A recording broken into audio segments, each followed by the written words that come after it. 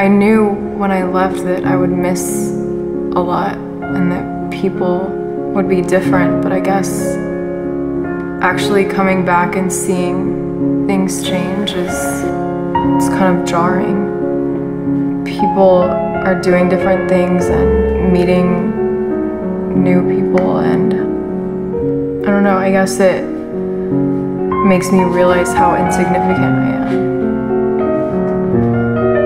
I left New York on my own terms to do what I love and do the thing that I feel most connected to and that I can lose myself in and that makes me feel something. But I feel like I've been stuck doing this version of it that makes me feel nothing.